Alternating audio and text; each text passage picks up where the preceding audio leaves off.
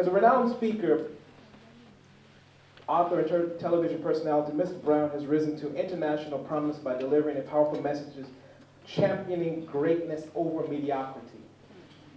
There are not a lot of mediocre people here, but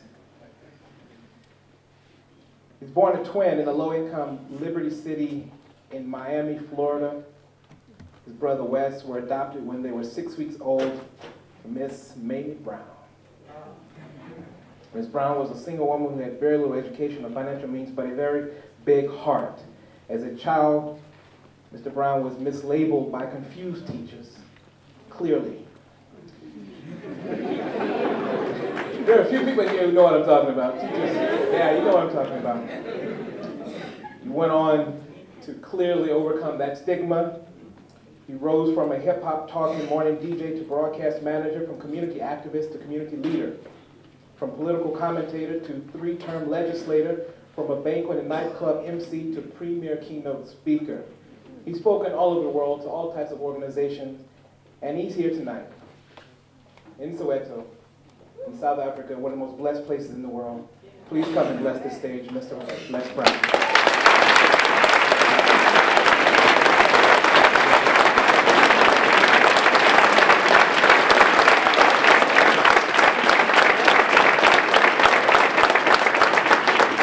Thank you so much, Timothy.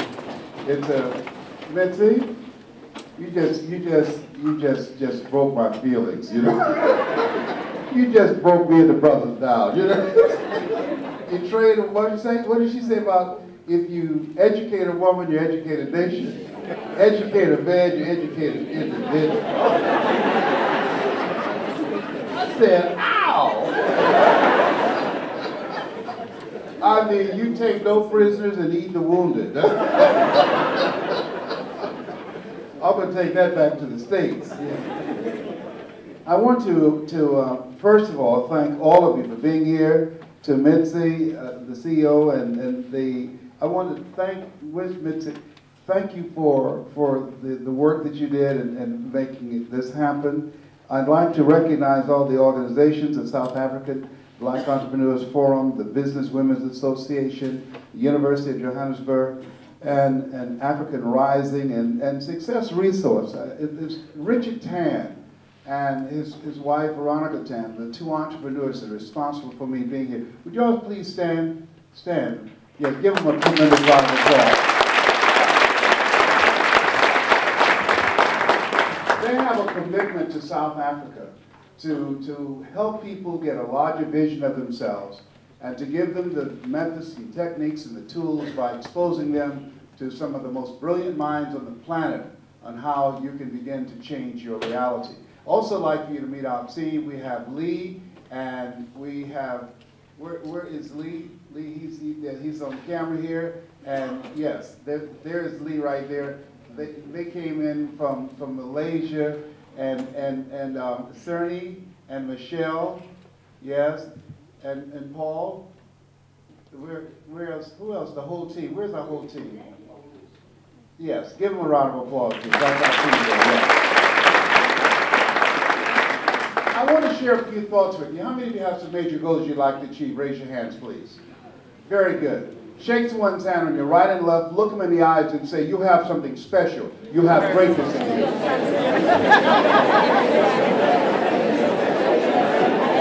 don't know if anyone on my left. You can go to the right. Very good.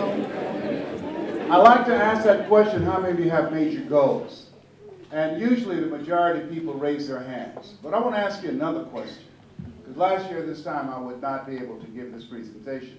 Last year this time I was re-diagnosed with cancer, which I beat 17 years ago. My PSA, which stands for prostate-specific antigen, was 1,850. 1 to 4 is normal. And cancer had eaten 40% of my T1 vertebrae.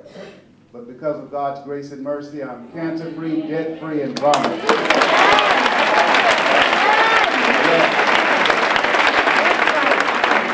And trust me, it's better to be seen than to be viewed. Can you feel a brother up in here, up in here? But I want to ask you another question. As I was reflecting on my life after getting a variety of treatments, traditional medicine and alternative methods and techniques. I want to ask you another question. As I was reflecting on my life, how many of you know, and I know you've done things you feel good about, things that you're proud of, but how many of you know if you had your life to live over again, you could have done more than what you've done thus far? Raise your hands, please. Now, that proves the point that what we do and what we accomplish in life is only a tip of the iceberg of what's possible for us. Everybody say with me with conviction, live full. Live full. Die empty. Die empty. Say it again, live full. Live full. Die empty. Die empty. After having 238 radiation seed implants and reflecting on my life, I was reading some words by Dr. Howard Thurman. Dr. Thurman was an advisor to Mahatma Gandhi, to Dr. Martin Luther King Jr. Dr. King Sr. said, Howard, I want you to work with my boy. He wrote some profound pieces. Deep is the hunger, the voice of the genuine, the centering moment. And one night around 3 o'clock in the morning, I couldn't sleep. I read these words. He said, the ideal situation for a man or woman to die is to have family members praying with them as they cross over. He said, but imagine, if you will, being on your deathbed and standing around your bed, the ghost of the dreams, the ideas, the abilities, the talents given to you by life and you for whatever reason. You never went after those dreams. You never used those gifts. You never used those talents. You never used your abilities to do more. And there they are standing around your bed looking at you with large angry eyes saying, we came to you. And only you could have given us life. And now we must die with you forever.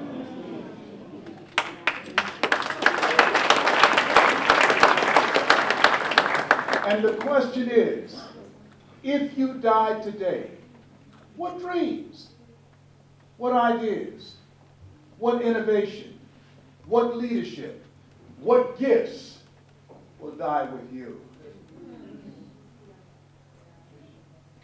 Great speaker from the States, from the Bahamas, Miles Monroe, he said, the wealthiest place on the planet, it's not in the Far East where there's oil in the ground. It's not in South Africa where there are diamond mines. He said the wealthiest place on the planet is the cemetery. Because there you find potential never realized. There you find dreams never pursued. There you find gifts, abilities, talents never used. Maybe that's why Henry David Thoreau said, oh God, to reach the point of death, only to realize that you've never lived. Only to realize that you've never scraped the surface of your potential. Maybe that's why one woman asked in a moment of anguish, what if you live your whole life only to discover that it was wrong?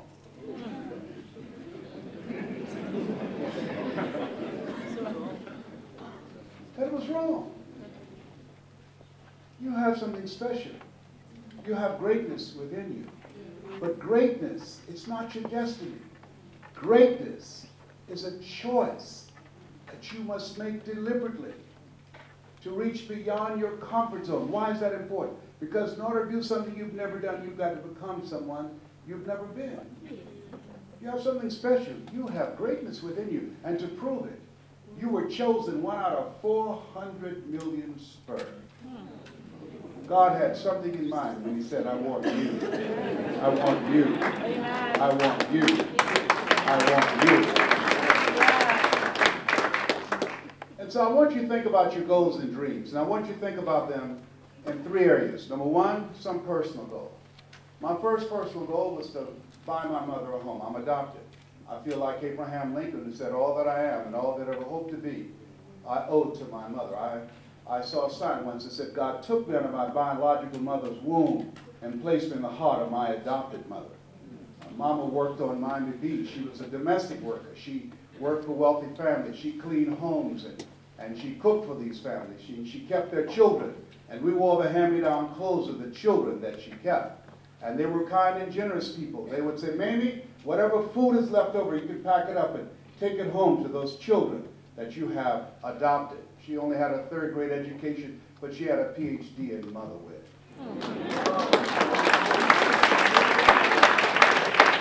And My mother, not only was she a great cook, but she could bake too. My mama could fix a sweet potato pie so good you couldn't eat it with your shoes off. You had to take your shoes off so you could wiggle your toes.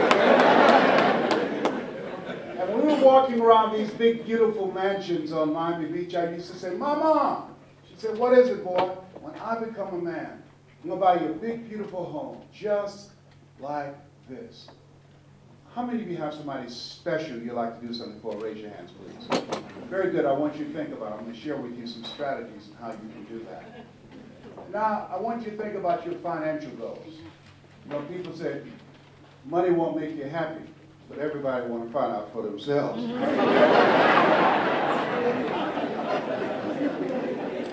A friend of mine named Rita Davenport said, money ain't important, but it's right up there with oxygen. And let me tell you something, fellas.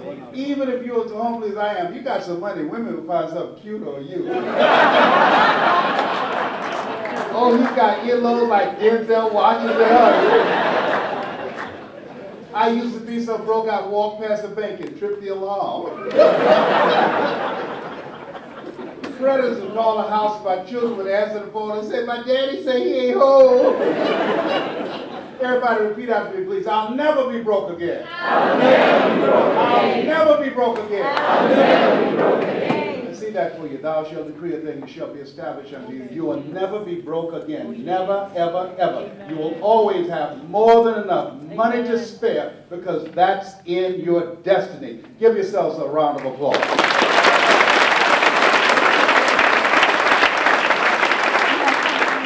The next thing is we celebrate the 95th birthday of Nelson Mandela. I want you to think about what will your social contribution be. Horace Mann said that we should be ashamed to die until we've made some major contribution to humankind. As we think about the life of this man who gave up 26 years of his life in prison and at tremendous sacrifice to his family. As we think about this life of service, we must know that the greatest celebration is not in terms of the things that we do to recognize his contribution. The greatest celebration is to see him as an example as opposed to an exception. And let's give his grandson a round of applause for following his own footsteps. And so I want you to think about what will your contribution be. There's a Nelson Mandela in you. What will be different here because of you, because of your commitment, because of how you're going to invest your time, because of how you're going to develop yourself, because of your focus, because of your discipline, because of your commitment? What's going to be different? How are you going to carve out a place so that when you go, that people will know that you've left a legacy? One of the things that's happening in the States, a lot of people, I don't know if it's here yet, just popularized tattoos. Anybody can sit around and sit down and have somebody mark on their bodies, but trust me on this. The people that's going to make a difference on the planet are people that's making a tattoo on the planet with their service. Yeah. So I want you to think about what's going to be different. What will you do differently? One of the goals I have, I train entrepreneurs how to present themselves, presentation power, how to sell themselves, how to sell their ideas, their products, their services, and their business. It's a master key. Write this down. I'll give you some things to write down that's going to be the master key to your changing your life. The master key to that is learning how to present yourself. I don't have any college training. I speak for major corporations around the world. I just spoke for Procter & Gamble about 2 weeks ago and earned more in 1 hour than 90% of the American public earn working for a whole year. So I don't tell you that to impress you, but to impress upon you, you have something special. You have greatness within you. So one of the goals I have is teaching people how to present themselves, how to sell your products. I didn't have any money when I started out. I used to sleep in my office in the Penobscot building in downtown Detroit, Michigan, hiding in the closet when the janitorial staff came to clean the office, bathing in the sink down the hall. I didn't have the money. I've never known both my parents. They stood up and said, "Hello, son." I would not know either one. But I have this teacher. He's in his 90s now, and I'll talk with him next week. I'll never forget, I walked through this classroom, and he said, young man, go to the board and work this problem out for me. I said, sir, I'm not one of your students. He said, look at me. I said, yes, sir. Go to the board and work the problem out anyhow. I said, I can't do that, sir. And the other students started laughing, saying, he's Leslie. He's got a twin brother, Wesley. His brother's smart. He's DT. He said, what's DT? He's the dumb twin. The students erupted in laughter just like many of you just did. And I said, I am, sir. And he came from behind his desk and he looked at me. He said, don't ever say that again. Someone's opinion of you does not have to become your reality. Amen. And that was a turning point in my life. On one hand, I was humiliated, but on the other hand, I was liberated. Because he looked at me with the eyes of Goethe, who said, look at a man the way that he is, he only becomes worse. But look at him as if he were what he could be, then he becomes what he should be. And so what I want to work with you on right now is I want you to write this down, an achievement mindset. An achievement mindset. What will it take for you to begin to make a mark, to leave a legacy, for you to create a new chapter for South Africa? Dr. Carter G. Woodson said, if you can determine what a man shall think, you never have to concern yourself with what he will do. He said, if you can make a man feel inferior, you never have to compel him to seek an inferior status, for he will seek it himself. And if you can make a man feel justly an outcast, you never have to order him to go to the back door. He'll go without being told. And if there's no door, his very nature will demand one.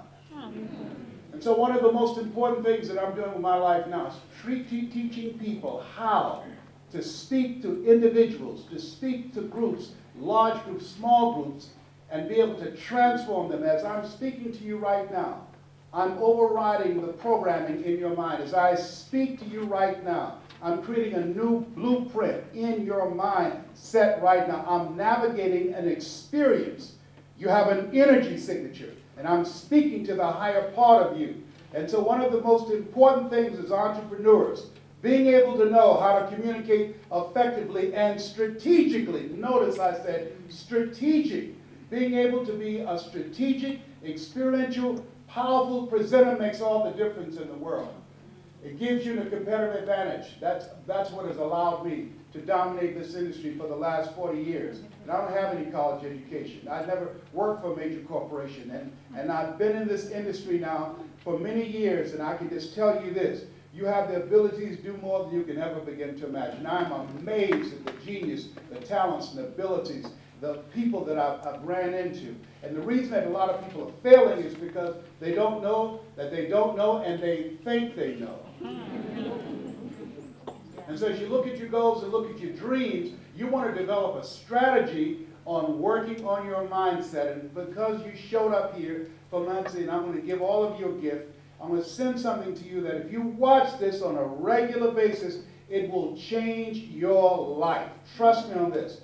I'm speaking to over 80,000 people in the Georgia Dome. It's called It's Not Over Until I Win. I want you to write this down. yes@lesbrown.com. Email me and do it within the next 24 hours, and I have my staff send this out to you as a gift. And as you watch this on a regular basis, it's going to begin to reprogram your thinking.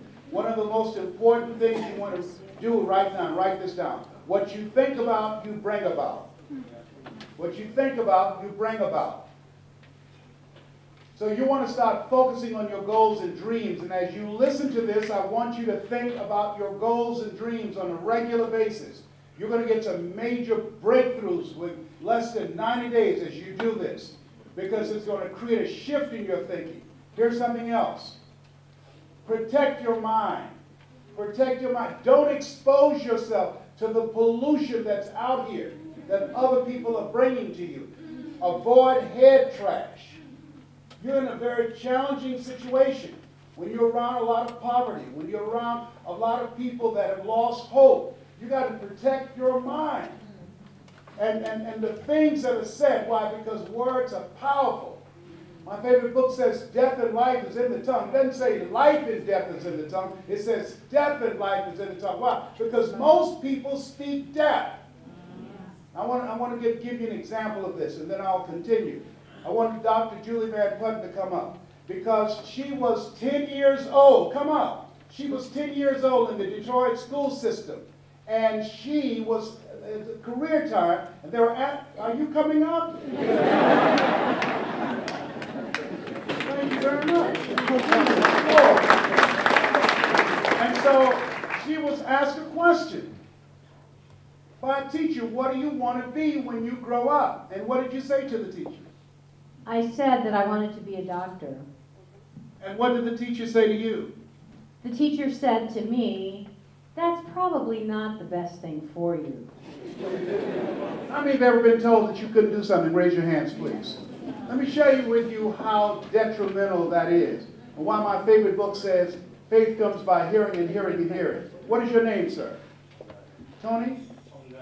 Tongai. If I said to you, Tongai, you can't have your dream. Somebody else has to come along and say, Tongai, you can. Tongai, you can. Tongai, listen, you can do that. Don't listen to him, Tongai. Somebody else has to come along and say that 16 times to neutralize that one time. That's why, ladies and gentlemen, we have to protect ourselves from head trash. So how did that impact your life after that conversation? I really just believed it. At that point in time, I really said to myself, well, they know better for me than maybe I know for myself. Continue. So what happened? And at that point in time, I had to make a decision. What was I going to do with my own life? And I made the decision that I would become an educator. They said, why don't you become an educator like your mother? Or you speak really well. Why don't you think about being a counselor? So I went to school and I went to college, and that's exactly what I did. And so she, based upon what was said to her, let us say together, the power of the word. Power of the word. What happened then?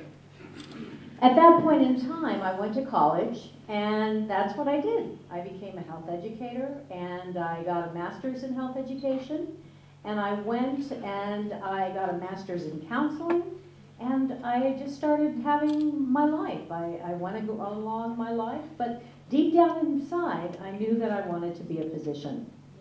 Now something else is going to come up here. Let us say together, I want to be a channel. To make a difference in people's lives. I want to speak life. How many want to speak life? Raise your hands, please. Very good. So she met someone. She met someone. And what happened in that conversation?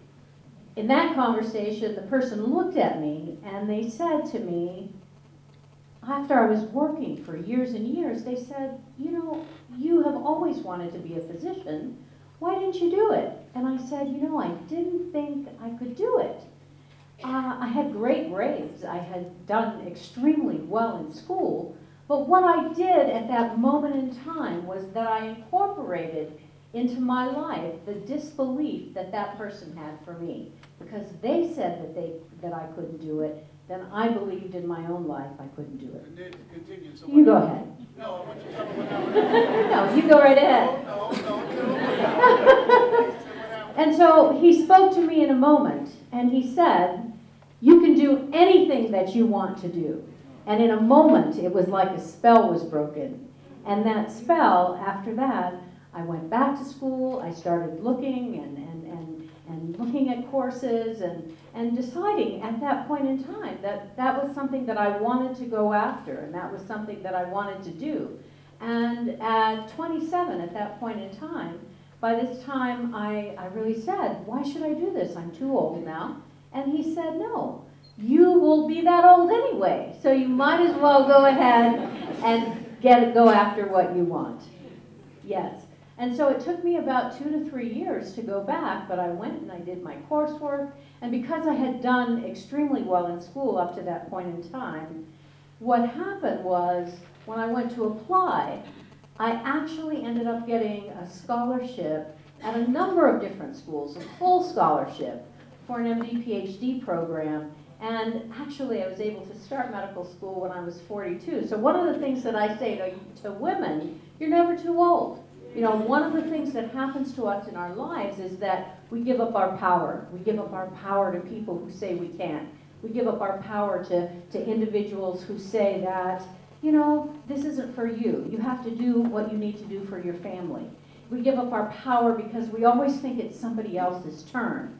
But one of the things that I say to women is take back your power.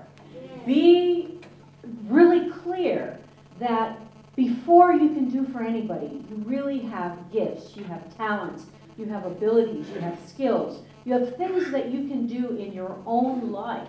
And you've been given a charge. You've been given the nurturing role, first to yourself. And many times in our quest to help other people, we give up the power that we have in our own life. In my life, I made the decision that, no, it wasn't my time yet. No, somebody else had to go first. No, I couldn't do something because I let somebody else's opinion of me become my reality.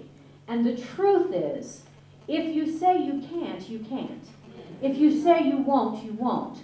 But you always have the ability to do much, much more than you can. And it's never, never too late to start.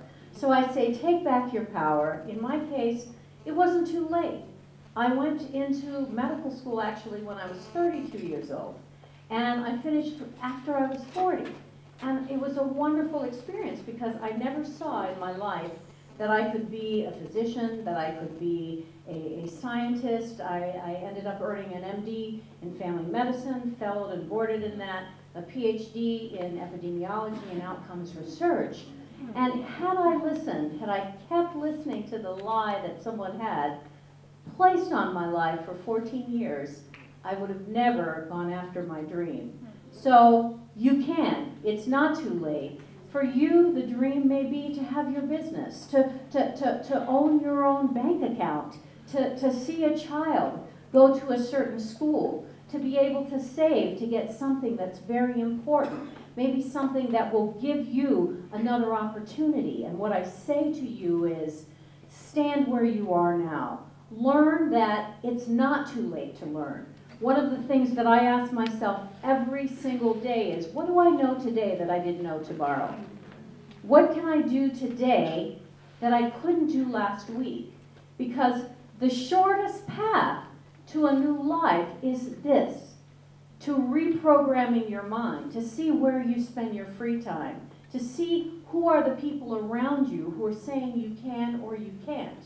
And I can tell you, as a physician, as a woman, as a mother, as a daughter, as a partner, as a businesswoman, as a woman who recognizes that from us comes the next generation. We must heal our own lives. We must look not just at what's in front of us, not just what's in our hand, but what's in our heart, and recognize that we have a responsibility to ourselves to let the flames of promise, of future, of tomorrow continue to grow, continue to flame brightly so that we can create another tomorrow, not only for ourselves, but for our children. Thank you very much.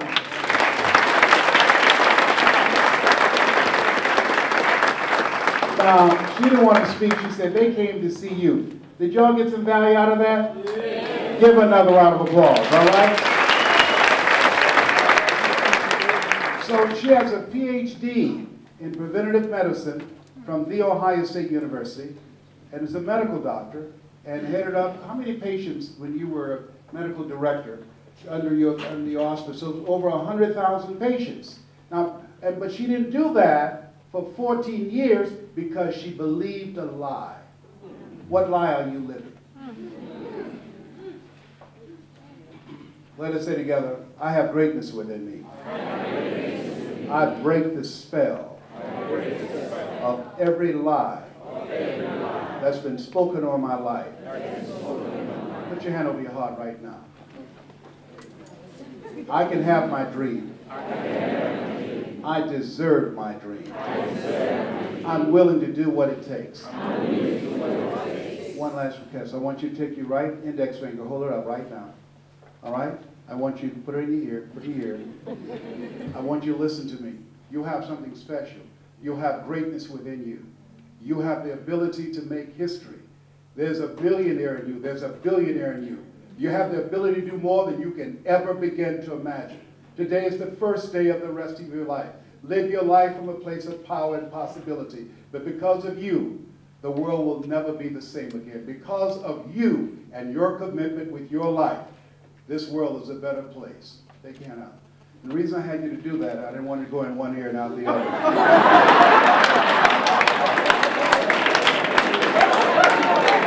Oh, behave! I got you that time, but let the record show. All right. Now, so as you look at your dreams, look at where you want to go with your life, and as you look at your personal goals, your financial goals, and I want you to think about your financial freedom number, that once you earn that, it will alleviate a lot of stress in your life. Once you earn that, you'll be able to do things for your family and the people you care about and the causes you believe in. Once you earn that, it'll put your life in a different place. Then I want you to think about your social contribution, and let us say together with power, feeling, and conviction, it's possible. It's possible. Say it again. It's possible. See, what I'm doing now, I didn't do this for years. You know why? I didn't believe it was possible. I was suffering from possibility blindness. The easiest thing that I do is prepare to give a speech. That's easy when I leave here and speak on Saturday morning, and I encourage you to be there because you're going to hear me and other presenters that's going to change your life and provide information for you. Write this down. Knowledge is the new currency.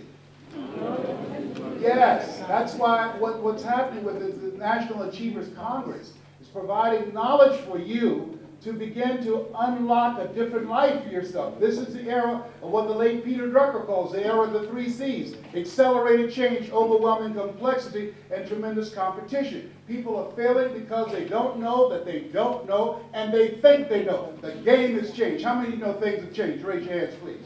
And so when you come to these events, you're going to be exposed to information that will allow you to have the competitive edge. How many of you want the competitive edge? Raise your hands, please. And this is what it gives you. And that's what I did. I invested in myself.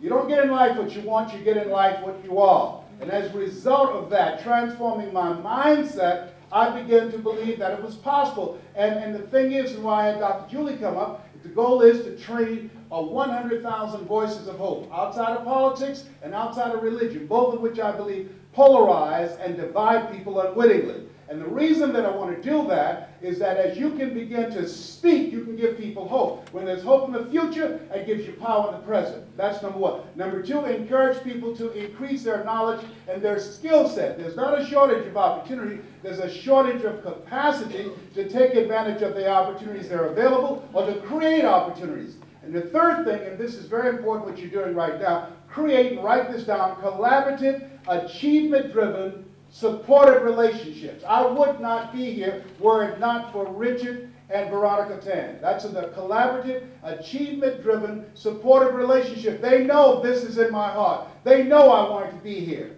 And so therefore they made it possible with their relationship with you, made it possible for me to be here. Has it been of some benefit to you so far?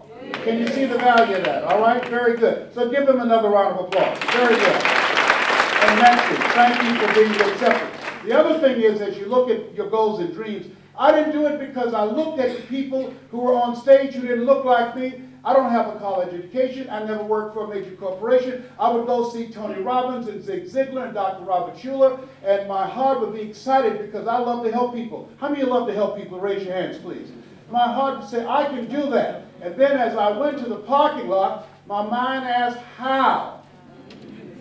How many of you thought about something you wanted to do and you asked yourself, how? And then you talk yourself out of it. Raise your hands, please. Yeah, that's why my favorite book says, lean not unto thine own understanding. In all thy ways acknowledge him, and he shall direct thy path. How is none of your business. You have to figure it out. How is none of your business? So I got stuck in my head. Write this down. When there's an argument between your heart and your mind, follow your heart. Because where your heart is, there your treasure is also. I love helping people. I love speaking to people. I love helping people find their voice. I love helping them learn how to tell their story, to earn more, to grow their businesses. I love that. That's who I am. I was born to do this. You want to find out if I'm going to say I'm dead? Put a microphone in the casket. If I don't say anything, say he's gone. Now here's another reason I didn't do it. You know why I didn't do it? Because it's hard. Hard for me to learn how to communicate to get access. Let us say together, access. See, your ability to communicate gives you access. That's what happened in the presidential election in the United States. President Barack Obama, he was a communicator. He can communicate, and he can galvanize and organize people. Does that make sense? Yes, Mr. Washington said, Mr. Brown, yes, sir. He said, develop your mind and develop your communication skills, because once you open your mouth, you tell the world who you are. That's why it's very important to learn how to become an effective communicator. And so it was hard. How many of us decided not to do something because it was hard? Raise your hands, please. Very good. Write this down. This is going to change your life, and post it someplace where you can see it. If you do what is easy, your life will be hard. But if you do what is hard, your life will be easy. If you do what is easy, complain, talk about the odds, talk about the government, talk about the circumstances, talk about you don't have any money, talk about I failed in the past, we can't do it, I don't have the support. If you do what is easy, anybody can complain. There's never been a statue erected to a critic. If you do what is easy, your life will be hard. But if you do what is hard, your life will be easy. Let us say together, it's possible. It's possible. I can have my dream. It's necessary. It's necessary. See, you don't want to be casual about your dream. If you're casual about your dream, you'll end up a casualty. You've got to decide that it's necessary. Here's something else. Upgrade your relationships. Upgrade your relationships. Write this down. OQP. Say OQP. Only quality people. If you want to change your life, you've got to look at the people in your life and ask the question, what is this relationship doing to me? Am I growing mentally, emotionally, and spiritually? There's some people, if you never saw them again, it'll be too soon. You know. Well, can I change them? No. It's a full-time job changing yourself. There's some people that's so negative they can walk into a dark room and begin to develop. Oh, behave. Whatever.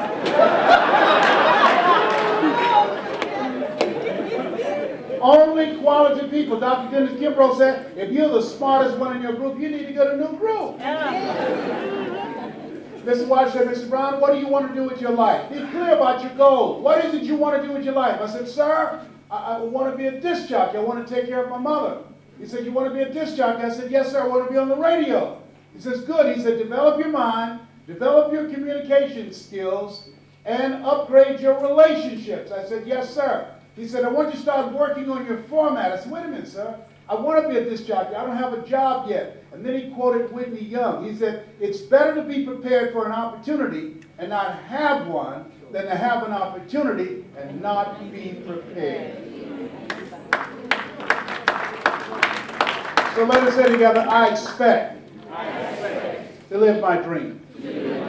And so what he told me to do, he told me to practice. He told me to visualize and see myself on the air. He gave me some books to read, 10 to 15 pages of something positive every day. I encourage you to do that. Why? Because they did a study of some 3,000 top achievers, Brother Mandela. And here's what they discovered, that 85% of them reach their goals because of their attitude, 15% because of their aptitude. Your mindset, an achiever's mindset, is very important. And so as you look at your goals and dreams, let us say together, I can do this. I can do this. And so what happened was that I began to work on myself, listening to motivational messages on a regular basis. And I came to it. I said, sir, I've done the things that you told me. I visualized myself every day on the air. I practiced. I said, I'm ready. So I said, okay, Mr. Brown. So I said, you can go on out into the marketplace. I went to apply for a job on Miami Beach. Milton Butterball Smith was the program director of WMBM radio station. Hello, Mr. Butterball. How are you, sir? My name is Les Brown, sir. I like to be a disc jockey. Young man, you have any journalism in your background? No, sir, I don't. Have any experience? I said, no, sir, I don't. But just give me a shot, sir. Let me audition for you, sir. Let me show you how good I am. He said, no. We don't have any job for you. How many have been rejected? Raise your hands, please. I was devastated with rejection. I went back to Mr. Washington and said, Mr. Washington, they said no. He said, don't take it personally. Most people are so negative, they have to say no 7 times before they say yes. He said, you got to be hungry. Let us say together, you got to be hungry. He said, go back again. I said, yes, sir. I went back again. Hello, Mrs. Butterball. How are you, sir? My name is Les Brown, sir. I'd like to be a disc jockey. He said, I know what your name is. Weren't you here yesterday? I said, yes, sir. Didn't I tell you no yesterday? I said, yes, sir. He said, then why are you back today? I said, well, sir, I didn't know whether or not somebody was fired or somebody was laid off, sir. He said, nobody was fired or laid off. Now get on out of here. I came back the next day, talking loud, looking happy like I seen him for the first time. I said, oh, hello, Mr. Butterball. How are you, sir? My name is Les Brown, sir. I'd like to be a disc jockey. He said, I know what your name is. Weren't you here the last 2 days? I said, yes, sir. Didn't I tell you no the last 2 days? I said, yes, sir. He said, then why are you back today? I said, well, sir, I didn't know whether or not someone got sick or someone died, sir. He said, no one got sick or died. No one was laid off or fired. Don't you come back here again. I came back the next day. Talking loud, looking happy like I was seeing you for the first time. I said, oh, Mr. Butterball, how are you? He looked at me with rage. He said, go get me some coffee. I said, yes, sir.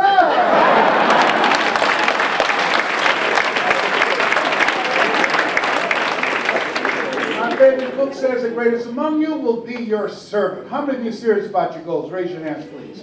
Write this down as entrepreneurs. Provide more service than you get paid for. Provide more service than you get paid for. This is what gave me the competitive edge over all the speakers who had more money than I did, who had the complexion of connection that I did not have. They came up with memorized scripts. I trained myself to read a minimum of 2 books a month, and nobody knows more quotes than I do. I trained myself how to use stories and examples and navigate an experience that will change people's lives. And so you want to make yourself stand out. Henry David Thoreau said, do not go where the path may lead, but go where there's no path and leave a trail. And so I became the errand boy for the disc jockeys. I'd go get their lunch and their dinner, and I'd stand in the control room serving them, looking at and watching and memorizing their hand movements on the control board, knowing my time will come. Let us say together, my time will come. On the weekend, when they came out to the parking lot, their cars would be waxed and clean inside out. They said, hey, who did this? I did, sir. How much do you charge, young man? Oh, nothing, sir. I just wanted to contribute. Write this down. Build relationships. I was building a relationship. See, people do business with people they know, like, and trust. Give before you ask. I wanted them to see that I was serious. And so they said, look here. Donna Ross and the Supremes are coming to town, the Four Tops and the Temptations. Here are my car keys. Pick them up and drive them to the Fontainebleau Hotel on Miami Beach. Be my pleasure to serve you, sir. I was driving these entertainers in the disc jockeys' big long Cadillacs. Didn't have any driver's license, but I'll drive like I am. Then one day, it was a Saturday afternoon, a disc jockey by the name of Rockin' Roger was drinking while he was on the air. He began to slur his words. He was stumbling over his words. He was about to fall off the chair. It was a Saturday afternoon, and I was the only one there, looking at him through the control room window, walking back and forth, young, ready, and hungry.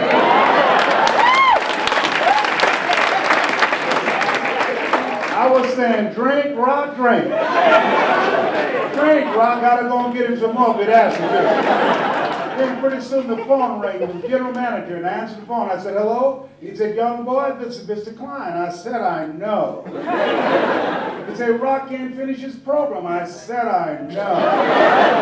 He said, would you call one of the other DJs in? I said, yes, sir. I hung the phone up. I said, now, he must think I'm crazy. I called my mama and my girlfriend, Cassandra. I said, y'all come out on the front porch and turn up the radio. I'm about to come on the air.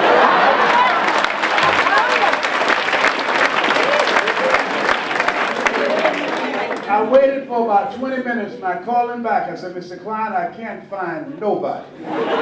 He said, young boy, you know how to work the controls? I said, yes, sir. He said, go in there and work the controls, but don't you say nothing here. I said, yes, sir. I couldn't wait to get old Rock out of the way. I put on a fast record. I said, look out, this is me, LB Triple P. Les Brown, your platter playing papa. There were none before me, and there will be none after me. Therefore, that makes me the one and only. Young and singer, love to maker, certified, bona fide, dually qualified to bring you satisfaction and a whole lot of action. Look out, baby, I'm your love man. I was hungry.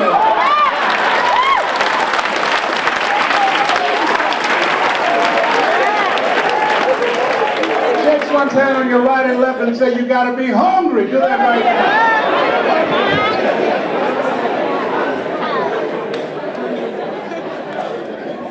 People that are hungry are willing to do the things today others won't do. Yeah. In order to have the things tomorrow others won't have. People that are hungry believe always strive to get on top in life because it's the bottom that's overcrowded. People that are hungry know if you do what is easy, your life will be hard.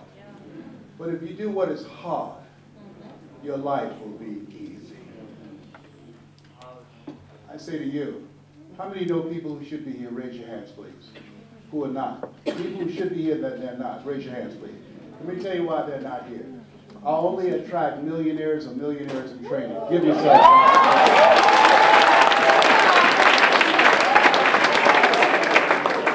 I don't know what you want to do, but here's what I know.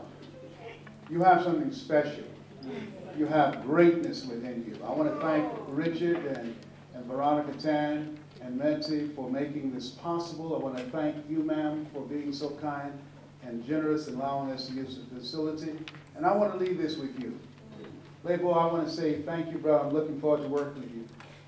This is something my mother used to love to hear me say. I don't know what your goals are. I encourage you, implore you to spread the word about the great work that the National Achievers Congress is doing on this coming Saturday and Sunday. It's life transformative, and I encourage you to be there. And you know, success is not convenient. You have to make room for it. You have to accommodate it. It's at what's the convention center? What is it? The Stanton Convention Center, yes.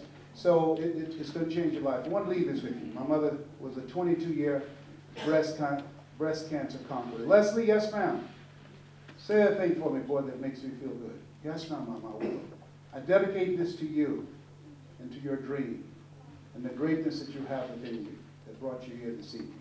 It says simply this: if you want a thing bad enough to go out and fight for it, to work day and night for it, to give up your time, your peace, and your sleep for it, if all that you dream and scheme is about it, and life seems useless and worthless without it, and if you gladly sweat for it and fret for it and plan for it, and lose all your terror of the opposition for it, and if you simply go after that thing that you want with all of your capacity, strength and sagacity, faith, hope, and confidence, and stern pertinacity, if neither cold poverty, famish, or gulf, sickness or pain of body and brain can keep you away from the thing that you want, if dogged and grim, you besiege and beset it, with the help of God, you'll get it. This has been Mrs. Mamie Brown's baby boy, and I want to say to you, God bless you, God bless your dream, and God bless South Africa.